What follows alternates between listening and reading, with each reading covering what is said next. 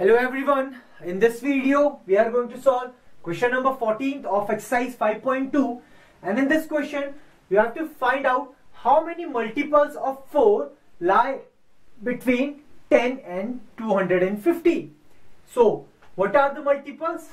Multiples are basically the numbers which are divisible by 4. Means if I am saying that 16 is a multiple of 4, means 16 must be divisible by 4. So this is the multiple of 4, or in other words, multiples are basically the table of 4. Means 4, 8, 12, 16, 20, 24 are the multiples of 4. So obviously if these are the multiple of 4s, means these must be divisible by 4 completely. So in this case you have to find how many multiples are there between 10 and 250 of 4.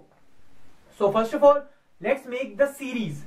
So the first number between 10 and 250 which is divisible by 4 is 12, and then after that 16 and 20 and so on.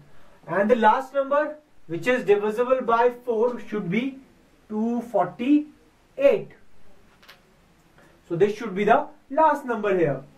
So the first method is you can count the numbers, or in other method you can use the formula for arithmetic progression, because if you see this series closely, this is a arithmetic progression because this is the first term. To make the second term you are adding a constant to this which is 4, again you have added a same constant 4 and so on. So obviously the common difference here, or you can say the difference between any two terms, is same, which is equals to 4. So obviously this is an AP and we can use the formula for AP. You have to find the number of terms when the last term is given to you, and we know that how to find the nth term. For that we have a formula. The nth term is equals to a plus n minus 1 into d, and the nth term is given to you 248.